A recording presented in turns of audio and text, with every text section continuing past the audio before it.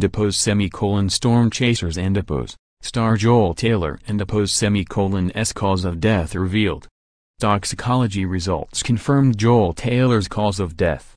The Bureau of Forensic Sciences of Puerto Rico tells TMZ that the Storm Chasers star overdosed on MDMA, commonly known as ecstasy. They also found traces of ketamine in his system. Taylor died earlier this year after being found unresponsive in his room on a cruise.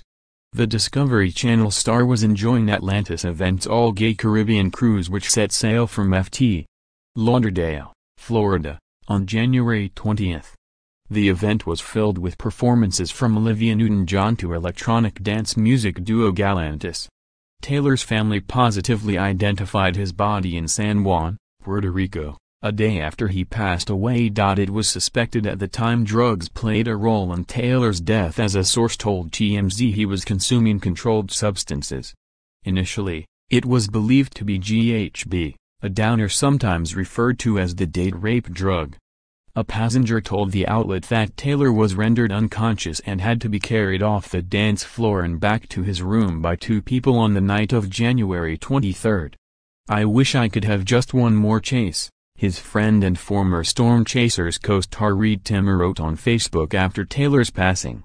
"He was such a great friend to so many. He will leave behind such a huge void. His legacy will certainly chase on forever." Taylor's family has yet to comment on the release of the toxicology report. Read more on Yahoo Entertainment. Naked for all to see.